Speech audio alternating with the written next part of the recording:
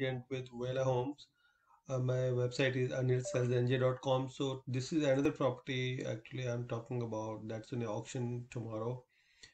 A lot of my friends they keep asking me how to find foreclosure properties and what to do. So this is a property 1309 Jupiter Court, North Brunswick. Okay, so this is a judgment. Like that's the money which the person who technically bought it owes to the bank. Okay, so now I'm trying to find if it's really worth it. This is the name of the person who actually had defaulted, A.K. Murli. So I using my tools. This is a website where I found the property for auction, Middlesex, okay, Middlesex County auction website. So now I go to this website, say I mean media. I put my property in. This is a property. So now it's giving me the balance on this property. They have a negative equity. Okay, that's the balance.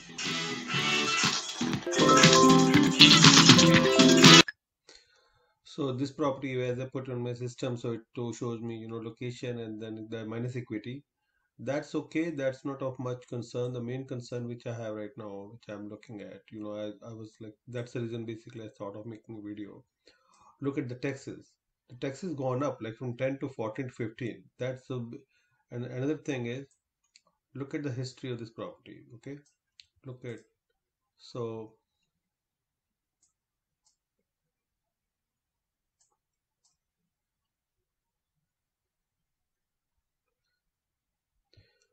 so this property was bought by someone for 476 Park at Renaissance from this company. They built it new. Now they tried to rent it for 2550. They couldn't rent it. So that shows me that after 2006, when the market crashed, they were trying to rent it out to get the at least the mortgage payment done, but they couldn't do it. So ultimately, what happened? They end up doing foreclosure. So in 2009, it foreclosed.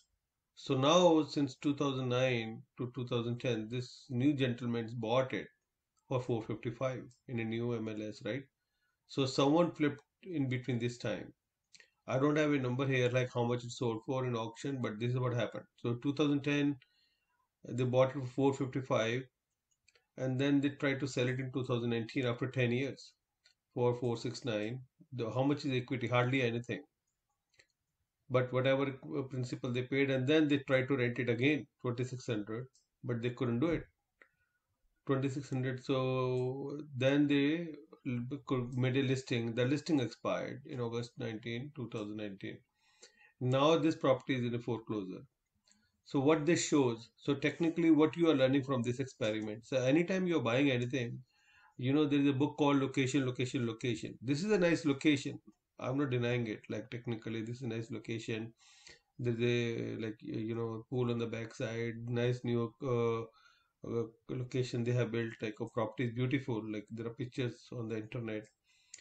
But what I'm trying to tell is, if people who are not ready to pay that much of a rent, that's what you have to consider. So when you are buying a real estate through a realtor, make sure you have to see if you as a tenant will you be willing to pay that much of a money, and also at the same time you have to see ROI return. Like the taxes are this much, correct? And then all that association, you have a association fee, so this much taxes plus association fee. In this one luckily it's very low, $100, but till it's like $1,200 plus 15,000, approximately $1,000 per month.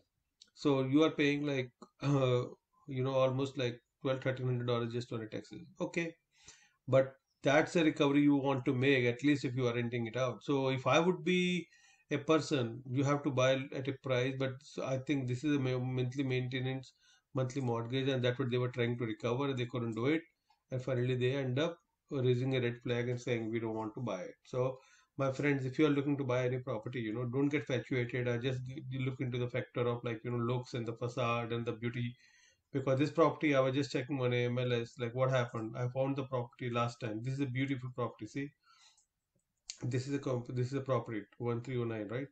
So this is look at the front.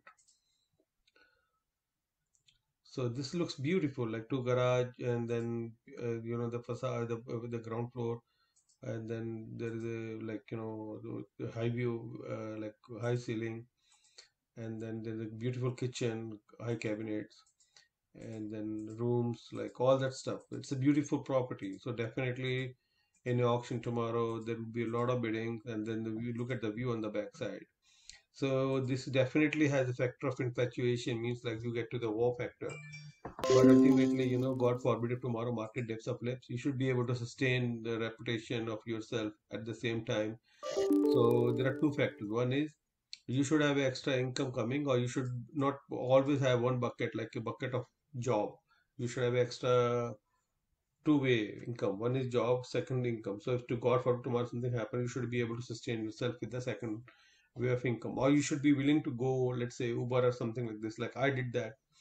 I have nothing against it, but that's the mode of you know. But now I do two things: real estate and insurance business. If anyone is interested, I can talk about it. It's actually very good money, and the best part is it's a recurring money, because real estate don't have that residual income, but insurance business do have that part. So that's the reason I'm more inclined towards the insurance business now, because it's an insurance investment based portfolio packaged into one by the companies.